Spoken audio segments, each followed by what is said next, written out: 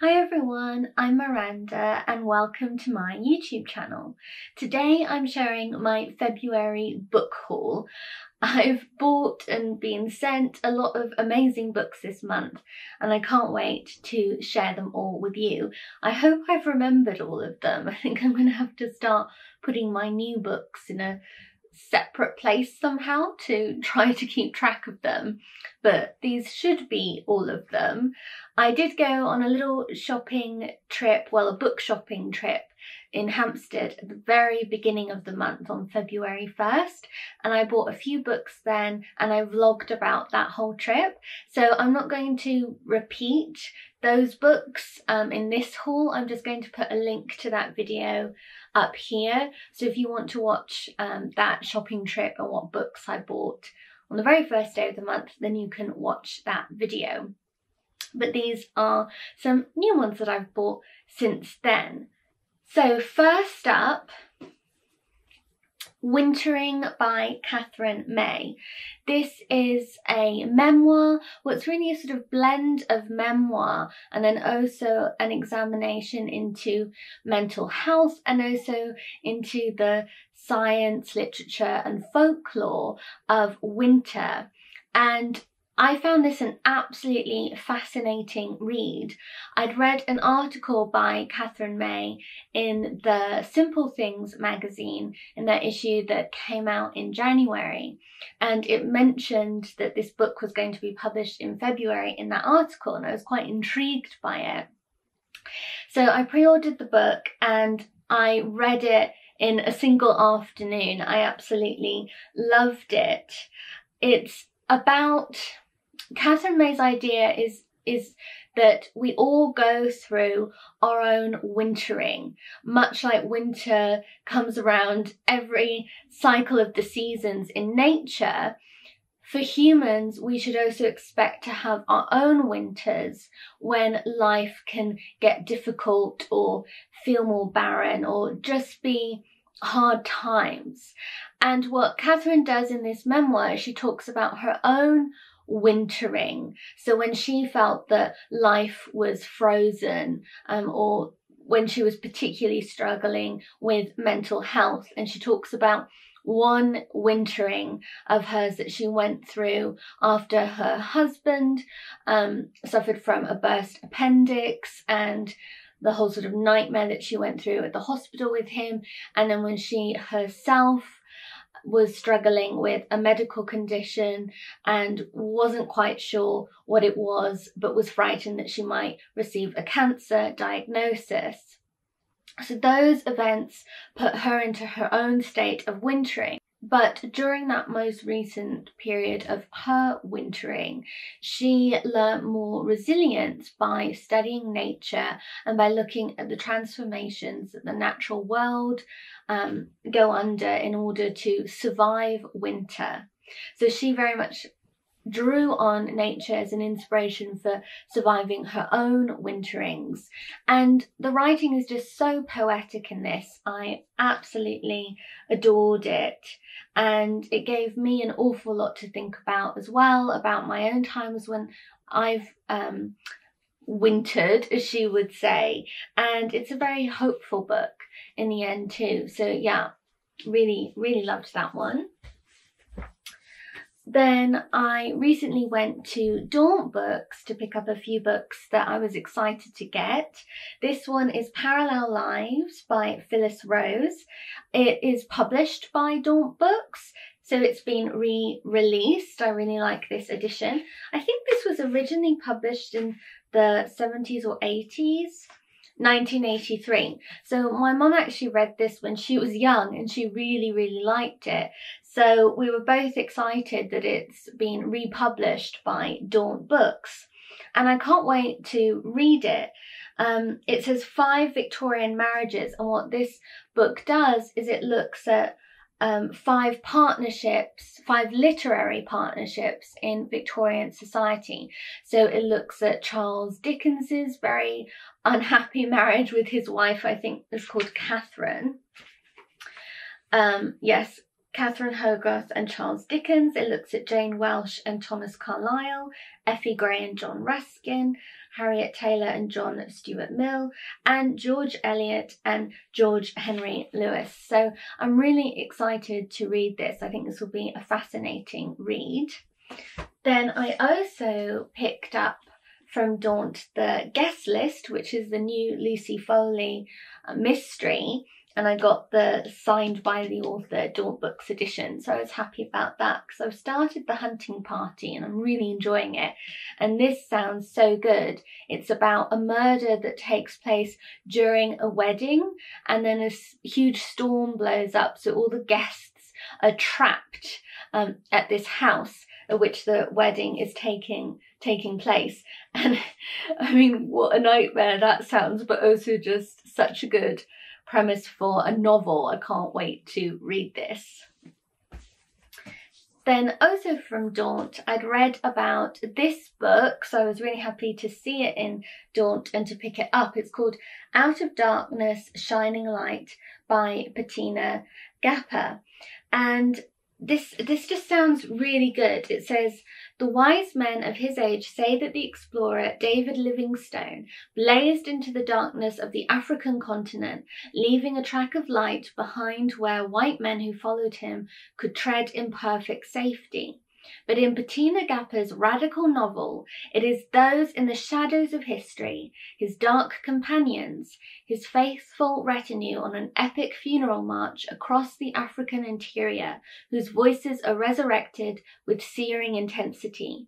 Halima, his sharp-tongued cook, and 3 of his most devoted servants, Jacob, Chuma, and Susie, tell the tale of how they carried Livingstone's corpse out of their native land, unaware that he held the maps that would sow the seeds of brutal colonization.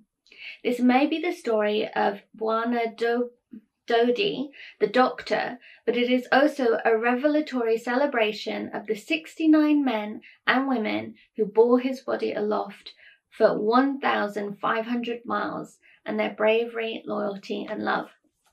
So I think this just sounds fascinating, and I can't wait to read this one as well. Then I was sent the final edition. This isn't actually out quite yet. I think it's out a bit later this week actually, and it's A Bite of the Apple by Lenny Goodings, a life with books, writers and Virago. I was really pleased to get this finished edition a little bit early because I've already interviewed Lenny Goodings about this book, and this interview is going live next week, next Tuesday, on my podcast Tea and Tattle. And so I was really glad to get the finished copy of the book so I could photograph it ahead of time. This is such an incredible memoir.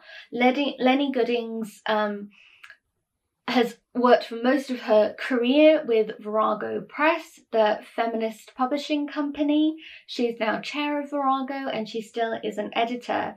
And this is just such an amazing examination of Virago Press, the history of the press.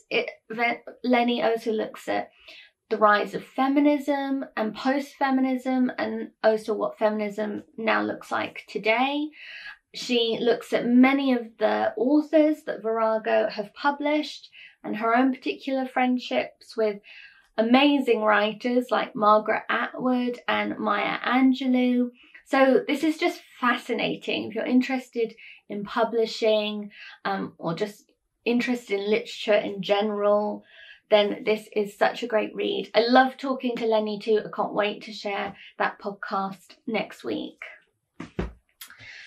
Then I picked up this book, The Golden Key by Marion Womack, and this sounds like a great gothic story. I think it's set in Edwardian times, yes, 1901, just after the death of Queen Victoria, and it's set in the Fenlands and all sorts of spooky things happen there. And a young woman, I think, is asked to solve some age-old mystery as to why, is it 3 daughters?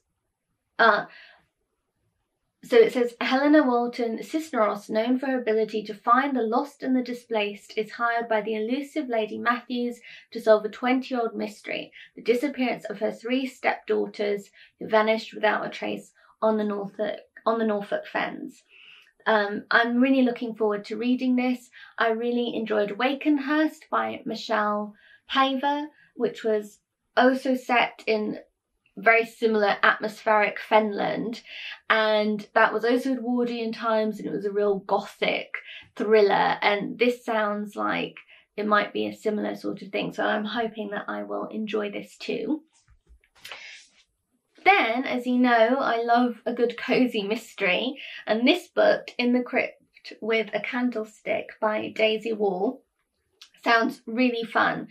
Apparently it's a blend of Agatha Christie and P.G. Wodehouse, so it's in the style of a Golden Age mystery, but there's a lot of humour thrown in, which I could tell right from the beginning, because the first chapter is called The Toads of Toad Hall, Toad spelt T-O-D-E, and Lady Toad ends up well, her body is discovered in the family mausoleum, and it seems likely that she has been murdered. But I'm really curious to read this, as it sounds like a fun, light mystery, and apparently it's also a bit of a humorous take on Brideshead Revisited by Evelyn Waugh, because Daisy Wall is Evelyn Waugh's granddaughter. So that intrigues me too, so I'm looking forward to this one. Then I was sent this book, a proof copy of it. It's called Big Girl Small Town. I think it's out in March. I know it was out on the 20th of February. I didn't ask for this book, it was just sent to me, and I'm not sure if it will quite be my cup of tea, but it sounds like it's a sort of YA book. It's set in Northern Ireland, and it's about a young girl who is autistic, and she's just a little bit different from everyone else around her. And I think it is meant to be quite funny, but also a bit of a dark read. I don't know if it's entirely my thing, but I might give it a try. Then I ordered from Girls Gone By Press, which is a lovely little independent publishing company that republishes a lot of classic old school stories and just classic children's literature. So I adore the Chalet School books by Eleanor and Brent Dyer. I grew up reading those, and that was how I first discovered Girls Gone By Press, because they've republished a lot of the Chalet School books, but also other books in that kind of vein. And they've recently republished this one, Highland Holiday by Jane Shaw. And you can sort of see the back. They've reproduced the original cover on these. I really like Jane Shaw's writing. This, I think, is set during World War II, and it's about siblings who go to Scotland and have a holiday, but also an adventure, because they think they've discovered a German spy in Scotland. So it just sounds really fun, and I'm looking forward to that. Then I ordered one more from Girls Gone By Press. This is Stepmother by Gwendolyn Courtney. Gwendolyn Courtney is another of my favourite writers from this sort of era, like pre-World War II, of children's fiction. I loved so many of her books growing up. This one was republished as Elizabeth of the Garret Theatre, but the first edition was published as Stepmother. And again, it's about a young family whose mother has died, and they get a new stepmother who they think is going to be like the Wicked Witch type character in all of the fairy tales, but actually she's lovely. So I'm really looking forward to rereading this story. And then I was sent this book, which I'm really looking forward to. It's actually out on the 11th of June. This is The Group by Laura Fiegel. It sounds really interesting. It says, to marry or not to marry, to be a faithful wife or a wayward one, to have children or not have children, to feel guilty about our decisions or accept who we are and the pain we've caused to friends and lovers. How and when do we make the choices that shape our lives? Laura Fiegel's first novel, The Group, is a fiercely intelligent, revealing and engrossing story that takes its cue from Mary McCarthy's celebrated novel of the same name, but updates and twists it. Here are 5 female friends about to turn 40, all of whom are in different ways taking stock of their lives and seeing how it measures up to what they'd imagined. That sounds really fascinating. I haven't actually read Mary McCarthy's novel, so maybe I should before reading this. I'm really looking forward to getting to this, and I'm really thrilled that I got a bit of an early copy so I can read it and let you know what I think of it. Then I picked up this book in Waterstones, so I got the sort of red sprayed edging. That's a special Waterstones edition, and it's also signed by the author. This is The Mercies by Kieran Millwood Hargrave. This is her first adult novel.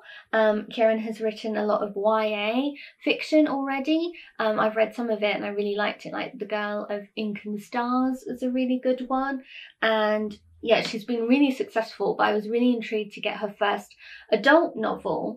And this is set, I think, in the 1600s. Yes, it starts off on Christmas Eve in 1617. And it's set on this little remote island off of Norway. And this awful storm blows up, and all of the men are out fishing and they are all drowned. So the island becomes inhabited only by women. And I think a man comes from Scotland to sort of try and tame this group of women or something, and he brings his young wife with him, who is astonished to see so many women of such independence. But a group of women like that together has often been feared throughout history. So I think this looks at some real life events of what occurred on that island off Norway, and the witch trials that started after that. So it sounds really, really interesting. Some of my ancestors were Norwegian, so I'm always kind of intrigued by reading about Norway. So I'm really looking forward to getting to this one.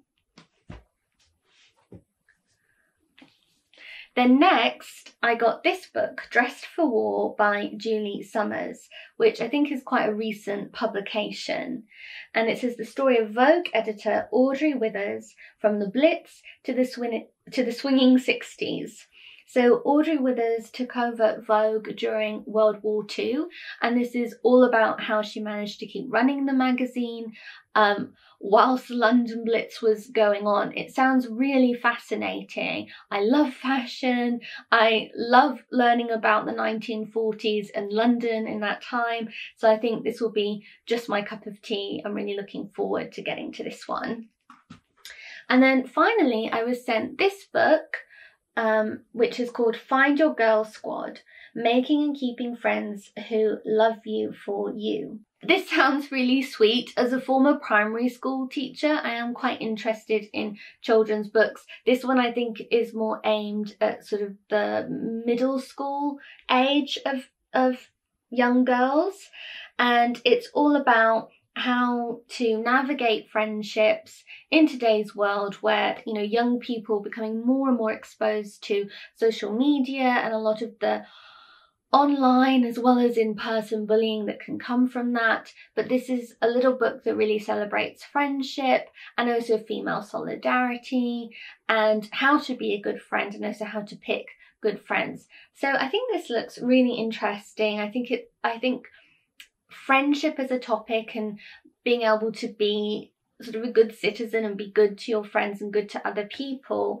isn't always maybe addressed enough in school. So I think that this is really nice to have this little guidebook almost to friendship for young girls. So I'm looking forward to reading this and seeing what I think.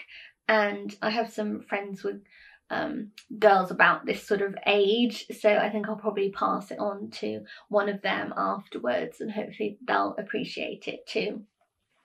But yes, so those are all of the books I've bought or been sent in February. I'd love to know what you've been buying in February, what books have been catching your eye. Do any of the books that I've shown you here catch your eye? Are you tempted to get any of them, or have you read any of them already? Do let me know. But thank you so much for watching. Please give this video a thumbs up if you enjoyed it, and don't forget to subscribe to my channel, which you can do really easily by just clicking my face that pops up here. But thank you so much for watching, and I'll be back again very soon with another video. Bye!